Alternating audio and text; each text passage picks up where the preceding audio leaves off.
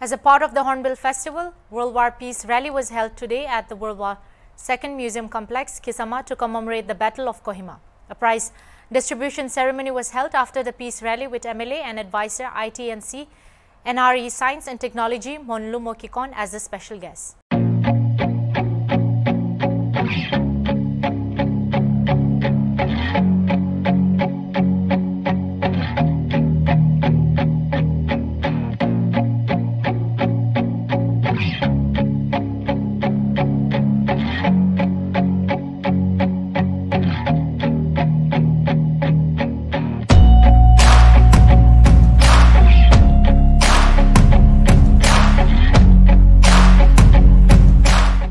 Gathering reminds us of our civilization that dawned on us, which we did not get it by free of cost, but we paid some price.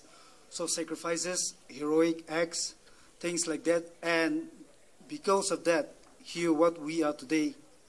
The World War II Peace Rally of Hornbill Festival is probably the only event of its type in the country, and the Nagaland Adventure and Motorsports Association, in collaboration with State Tourism Department, has been conducting the World War II Peace Rally during the Hornbill Festival to commemorate the Battle of Kohima and also to promote peace and unity. There's no heaven.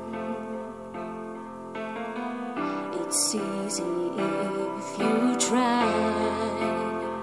While we commemorate this World War II, the Battle of Kohima, and we still have all these lovely jeeps and all the arms and ammunition left behind, I think I would not say that, at least for me, I don't have a sense of nostalgia for all this weaponry that is left behind.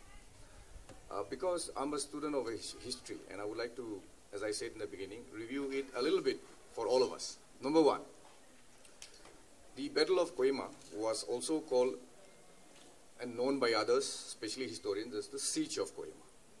But this was not the first siege of Kohima.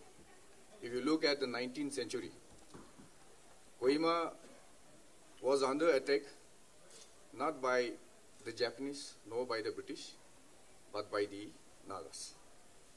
So, if you look at this road here, later on, after the war, it was known as the Road of Bones, because a lot of people died, and they were full of the remains. And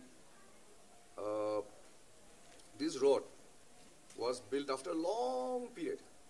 It was first surveyed in 1832, in the 19th century, by the Britishers and the then Manipuri king called Gambhir Singh.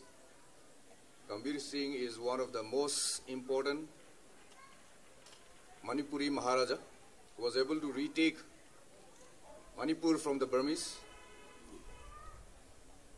right after the Treaty of Yandabu, which was signed, wherein the East India Company took over the entire northeastern region.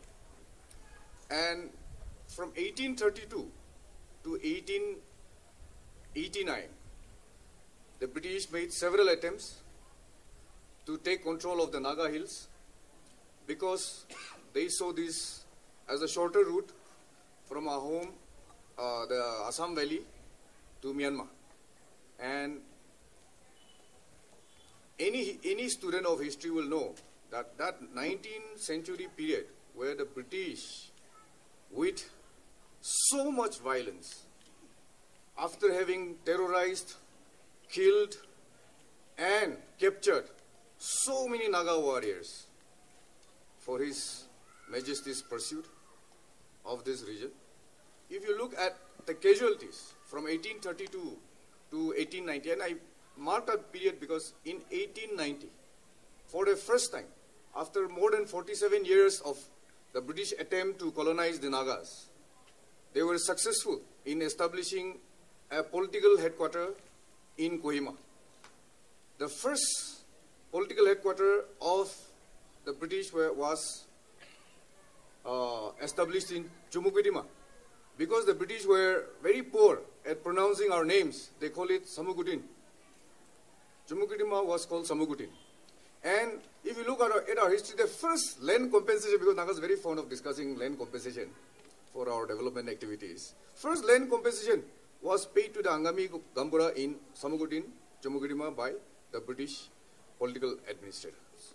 We have forgotten our 19th century history because it's not written about, or very few people want to go into the books, history books, and read that part of that chapter of our history. Yes, Nagas were great headhunters. During that period, our Naga warriors went down to Sylhet, Chittagong in Bangladesh, because those days there was no Bangladesh till 1971. And we went there to do one, trade in salt. Number two, there was slave trade going on, so to capture slaves. So this was a continuous period. I would like to recall all this because, this is, the Nagas were not colonialists. We didn't go, we went, defeated the villagers there, but we didn't go and establish our rule over there. We were happy with our village republics. So that is the 19th century history. So when the British came and established the headquarters in Kohima, they started interfering in the rule and control of our Naga villages. And hence, all these areas, those days, it was called the Tenime area, they, for the first time in the history of Naga existence, they formed a confederacy of Naga villages. And they attacked what is now known as the DC, which was the small patch of land where they formed a political administrative headquarters.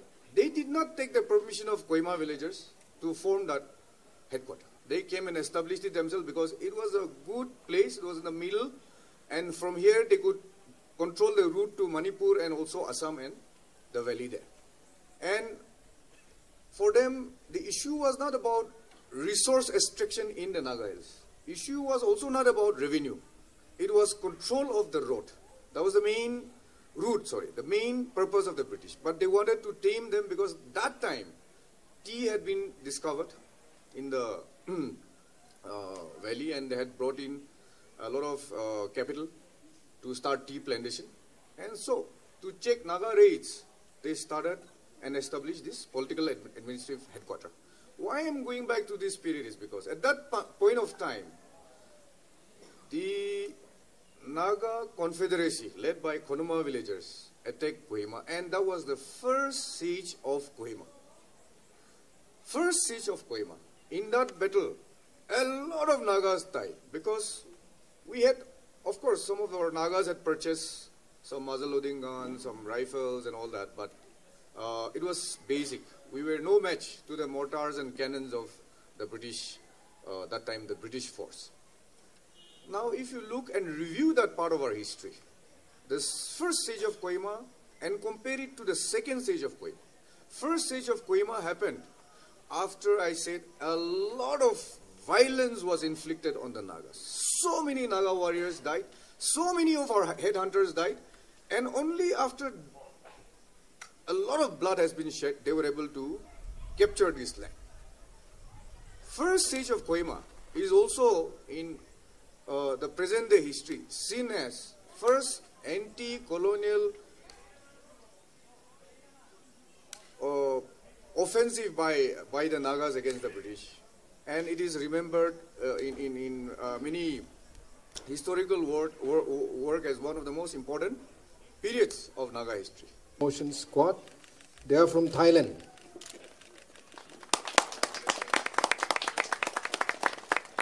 Most disciplined squad goes to jeep number 9. A cash award of rupees 10,000.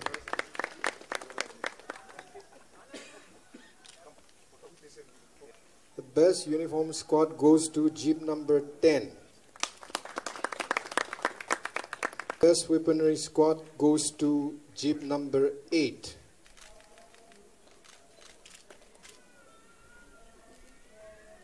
The best maintained jeep, and that goes to Jeep number 1.